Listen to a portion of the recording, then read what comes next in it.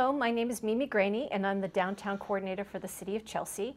And tonight I'm here with Arnie Jarmack, who is the former photographer for the Chelsea Record. And he has got a new, very exciting show of some of his photographs from the 1970s and 1980s here in Chelsea that are going to be on display at Gallery 456, which is the storefront gallery at 456 Broadway. So thank you so much, Arnie, for coming tonight. Thank you for inviting me. So you were the photographer for the Chelsea Record. Tell me a little bit about what that role was. I was hired by Andrew Quigley, who was the publisher of the Chelsea Record. The Chelsea Record, when I worked there, came out every day, 5 days a week. It was a daily newspaper. And my job as a photographer was to cover government affairs, school functions, police and fire news, and just kind of general assignments that they would assign to me. So about how many photographs would you have to deliver every day? It varied. When you work at a daily newspaper, and the daily newspapers in Chelsea, sometimes it's hard to fill the newspaper up with news. So the publisher would keep a bunch of my photographs on his desk as well, just kind of pretty pictures. So it varied from day to day. It depended on how many newsworthy items there were. But I generally had, I was at City Hall almost every day because there was always something going on. So where was your office for the Chelsea Record back then? It was on 4th Street. Well, actually, it changed a few times, but we settled into 4th Street. So what year did you start and what year did you wrap up? I was hired in 1977, and I worked till the end of the 80s, about 12 years. So back in that day, it wasn't taking a picture in your phone and texting it off to your editor. Well, I see you brought your camera. Tell me a little bit about the camera and I was what the last of an era of film photographers who worked for newspapers. So I used this Nikon F right here. This is a 1973 Nikon F. And I shot 35 millimeter film, which I had to develop and dry and then print.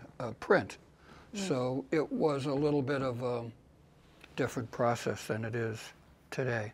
So how long from start to finish, from the moment you snapped the picture, for you to develop it, print it, get it to the... If we had a hard news item, I could produce a print within about 25 or 30 minutes. But normally I would go in at night and I would develop my film, and then I would hang it up and let it dry. And then when I would come in the morning, the Chelsea Record came out in the afternoon around 12 or 12:30. So I would come in at around 9 or 9:30 in the morning, and I would print the pictures at that point. Right. So you said it sounds like you covered everything from big events in the city to small little things. That was the beauty of the job, why it was so alluring and why I loved the job so much. Chelsea was such a small city that you got to know everyone really, really well. And then my job, there weren't a lot of photographers at the newspaper, and so I got to cover just about everything. It was really a fascinating and unbelievable experience. So I remember when we were talking earlier, you talked a little bit about you felt like you were the eyes of the city? Sort of. When I would go to City Hall and I would photograph a government function or a meeting, I really felt that standing right behind me was everyone who lived in the city of Chelsea, and their vision was just coming right through me and coming right through that lens in front of my camera. So I had that responsibility to portray the current events that were going on in the city and interpret them for the people of Chelsea. It was a responsibility that I took seriously. Were there times where people didn't want to have their picture taken, but you felt like it was important to capture that? Absolutely. Do you have a story connected with that? You know, I had people threaten to push me off the street with a bulldozer if I didn't take my camera and go somewhere else. So if somebody really was against it, we usually didn't take it. But when I was covering city functions, I didn't let anyone stop me. I mean, I had a responsibility. So, but there were some people who didn't want their picture taken. But if you're in the public domain and you're a public official and you're at a public meeting at City Hall, you really can't say, don't take my picture. Yeah. So of the photos that you're going to be showing as part of this exhibit, give me a little sense of what's the overall Is there a theme to it? What's the sort of background? What made you choose these particular photos? You know, I took these pictures a long time ago, and I went on and did something different with my life, and I put these photographs in a box, and they sat there for 35 years.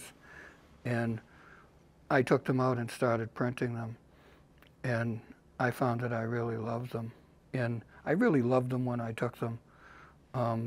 So I have 20,000 negatives, so when you exhibit, you say, well, what am I going to exhibit? I mean, there's just so many photographs. So you try to come up with a criteria that will enhance the experience for the people who look at them. And then I've tried a bunch of different things. I've exhibited them a few times, and what I've always come down to is just to put up the ones that I really love. So that's the determining factor, the ones that I really love. Well, let's talk a little bit about some of the photos that I know we're going to be doing. So there's this one, The Last House on 3rd Street, which is the last house on 3rd Street. It's this lonely house out in a field. What's the story behind this one? There was a fire in Chelsea before I came to work at the Chelsea Record, and an entire ward of a city burnt down. That's the great one. The fire of 73. And this is the last house that was left after all was said and done, and it's indicative of the ward was full of old three-deckers like that. And it's just such a stark image, because when it was in its life, it was surrounded with houses that looked like that and people who lived in those houses. So, I mean, this is the last remnant of an era, and it's so stark because the house is just standing all by itself. And it was a cold, snowy morning. I remember walking to take that picture. It was bitter cold, and when I walked on the snow, I could hear it crunching. It was like being on a moonscape almost. I love that you included your own shadow in this one.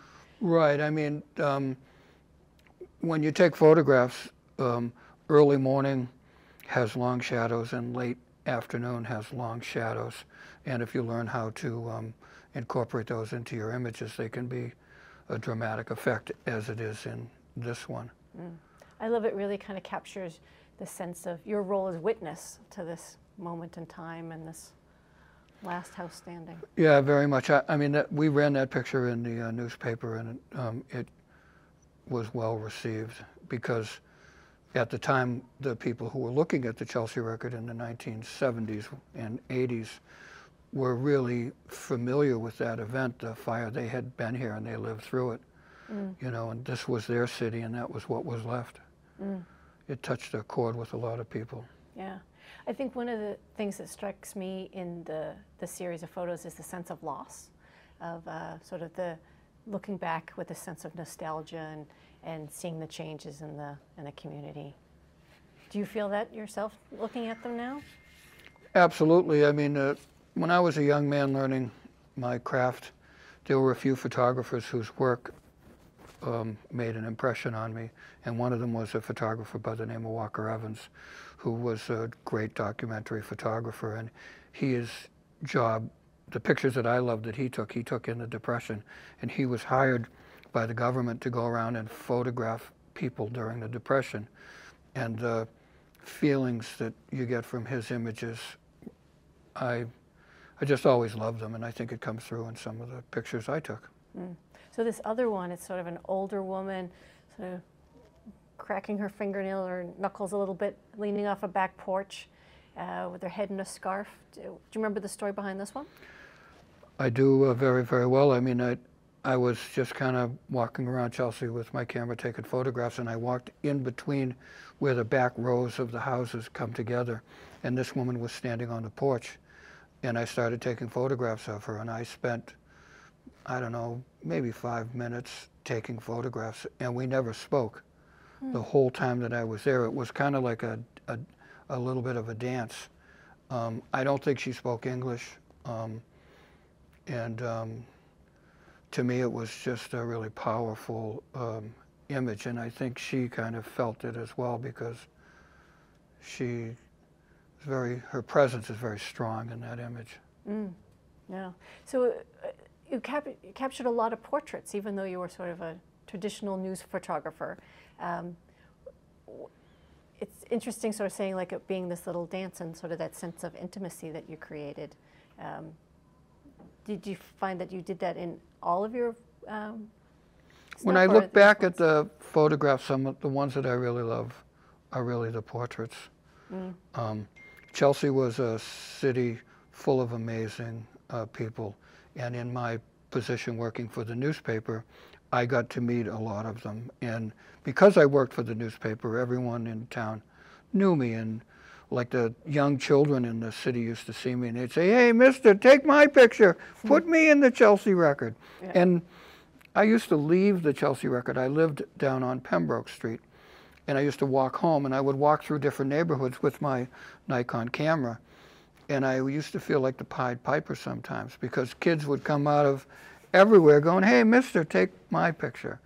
And I always loved taking those pictures. And then my publisher, Andrew Quigley, who owned the Chelsea Record, always loved putting them in the paper. And I got to say, none of these pictures would have been possible without Andrew Quigley, who owned a newspaper and who really loved the city of Chelsea and really supported and loved the photographs that I took, even though he used to have a lot of fun with me saying, "Oh boy, another great Jarmac photograph," and roll his eyes. But then when I would leave the room, he would put it on the front page. Oh, that's great. I love your story of saying that he liked having lots of pictures of kids in the newspaper because it would, you know, he'd sell a couple dozen photos for the whole family had to get a copy of that. I'd come in with a picture of a tree or the sky or something, and he'd go, "Oh boy, another great Jarmac photo. Can't you take pictures of 20 kids? Because they all have aunts, they all have grandmothers, they all have nieces and sisters." And it would sell more photographs. So you spend a lot of time at school recitals, I imagine, and things like that. So here's another great one with the front of the Chelsea, one of the fire trucks. That's a 1940s era America La France. Beautiful, beautiful engine. And when I came here in the 70s, it was being used by the city of Chelsea. 30 years later. 30 years later. So as we all know, Chelsea has a great fire department, a great esprit de corps.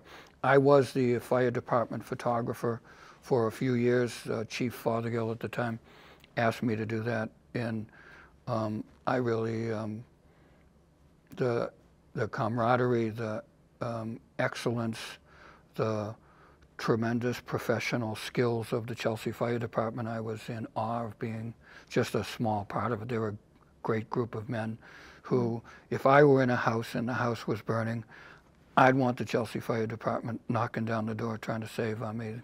Just a very professional organization. And I love taking pictures, the fire department and the engines, especially that one. So you captured a number of photos of people at work, whether it was cab drivers or politicians or firemen. What is it about sort of the people at work in Chelsea that drew your eye? Well, one of the photographers whose work really spoke to me was a photographer by the name of Lewis Hine. And he photographed children working in factories, and he also photographed men at work. So if you, in addition to telling and working at the Chelsea Record, I had a burning desire to be a documentarian of life and to create a record of life and how people work and how they earn their living and what they do in their life is an important part of a society. And so taking pictures of people at work is a vital part of, if you want to tell a record of how a society organizes itself. And going back to sort of the Andrew Quigley liking having lots of photos of kids in the paper, you captured them at play, you captured them so just that photograph was actually taken in Quigley Park. Which was named after Mr. Quigley's father. So this is the one of the kids jumping rope, probably almost a half dozen kids all at once. To me, that was such a beautiful picture because if you look in the background of the photograph, you see where the children lived. So it tells a little bit of a story of who they are, what they're doing, but it gives you the context of their life and where they lived their life, and a little bit of the history of the city through its architecture. So looking at the city today, what's some of your feelings about how the city's changed? When you're looking back now, do you feel a sense of nostalgia, a sense of Physically, the sadness? city hasn't changed. Those houses are still there. I mean, there's new parts of Chelsea where there's high-rises and hotels and in areas that were barren and empty when I was photographing, so that's different. But the streets that make up Chelsea, like your Watt Street and your Maverick Street and your Suffolk Street and your Essex Street, your Bloomingdale Street, those streets are all very, very similar to when I took them pictures, you know, all that time ago. Yeah. So what's the life of your photographs now that you've opened up those boxes and are taking prints? They've taken on a life of their own. I mean, I first exhibited at the Chelsea Art Walk, I think in 2014, and I've done 3 Chelsea Art Walks since then, and it's exciting to me to have people come and look at them from the city and them images be so important and vital to people and have people tell me that they really love these pictures and it's a story of their life. So we're planning on doing a book, and I have an exhibit planned at a museum in Boston next year.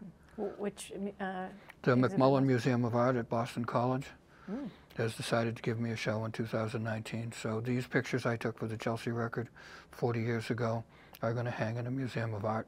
To me, it's just unbelievably exciting. You probably didn't think that you'd be in such grand locations back in '77. Well, I had hopes, but the reality didn't catch up. It took 40 years for my reality to happen. So all those eye rolls about the great photographs, you proved him wrong.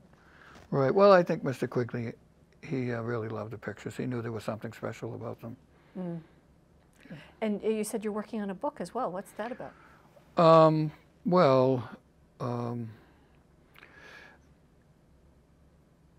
I've thought that my image, I wasn't a classically trained photographer. I didn't get an MFA at Rhode Island School of Design or anything like that. So my images, to me, have value as a document of American life. And I think they'll be really more valuable 100 years from when I took them. Today's 40 years, so they're gaining a little bit. So I have a plan to do a 5-volume set of photographs of the city of Chelsea, one that will be designed not for current consumption or marketability, but one that will be a document of life in the city, and people 100 years from now will be able to open it up and say, oh my goodness, did they really do things that way? Yeah. And then so the beauty of it, working at the newspaper, was I have all facets of life. I really have a tremendous story of an American city in the 1970s and 1980s. It was a great opportunity. And when people see your photographs, what's some of the ways that they react to them typically, other than just... Well, I had one girl say, that was me when I was 9 years old. Wow. And that was really fun. That was unplanned. So, I mean, the first Chelsea Art Walk we did, I think I exhibited 12 or 13 photographs, and we had 3 people come up during the show that weren't scripted or anything and said, that's me when I was young. So, I mean, that was a real treat for them and for me as well. Yeah.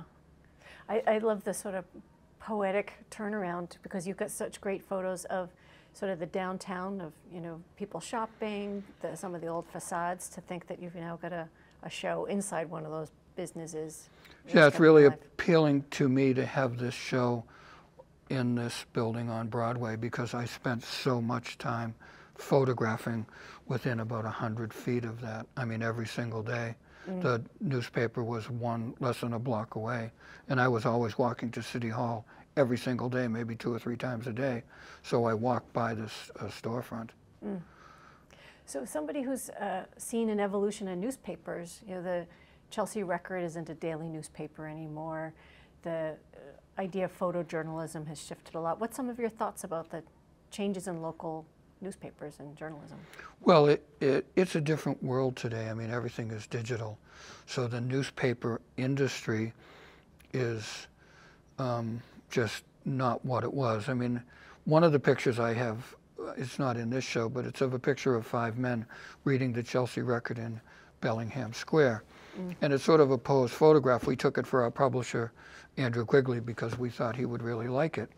And I showed that to my stepdaughter, a series of photographs, and I asked her which one she liked. And she said, I really like the one of the 5 men sitting in the square reading the paper. I said, why would you like that? She said, because you don't see that anymore. So people don't read newspapers like they once did. Journalism is now digital, and everyone gets their information through their phones and their computers. Was there a particular loss in that? You know, when you think of the role of the local newspaper, you know, capturing the news that maybe people didn't want to tell the story. You know, I know since I worked at a really small newspaper, in addition to taking the photographs, I also worked in the production department. So they had a big process camera, and I did all the process camera work. And then I would bring those negatives. I made a big negative, 16 by 20, and I brought it downstairs and I put it on a machine that photo etched it onto a metal plate, which was then put on the newspaper. Then the newspapers would come off of the printing press, and I got to deliver a route of newspapers. Oh, really? So usually they were on my way home, but sometimes I do one. So when I would get to the little corner stores in Chelsea, there would always be 4 or 5 people waiting for their Chelsea record. So you ask, how do I think it's affected it? I mean, the newspaper was an actual physical entity that came into people's lives. And we weren't the best organized organization. And a lot of times we weren't always on time. So when I would get to the little corner store, the people would say, where have you been? Where is my Chelsea record? And so, you know, that part of it, an actual physical entity that you could take home and you could read. Yeah. And you were relating with your readers in such a incredibly in-your-face kind of experience, too. It was a remarkable experience for me, because I would deliver the papers and my pictures would often be on the front page. And I would just look at people when I gave them their paper or when they picked up their paper, and I would see them staring at that photograph. And a lot of times people would say, Arnie, that's a really nice picture you took today, or, boy, I really like that image, or it was just a remarkable experience, the instant feedback that I got. Well, I love that we've got a chance for you to experience some other instant feedback at the exhibit that we're going to be doing. So that's going to be going up the middle of July through until September 7th at Gallery 456. And we've got a reception planned. It's going to be on Monday, July 16th from 6 to 8 p.m. So it's your chance to come and chat with Arnie Jarnack and tell him about some of your own stories about some of those photographs and hear some more and get to meet the man in person. It'll be a lot of fun, and we're going to print up a commemorative poster that we're going to pass out free of charge to anyone who wants one from Chelsea. We might have a long list of people showing up to the show then. Come on down. We'd like to give them away. Great.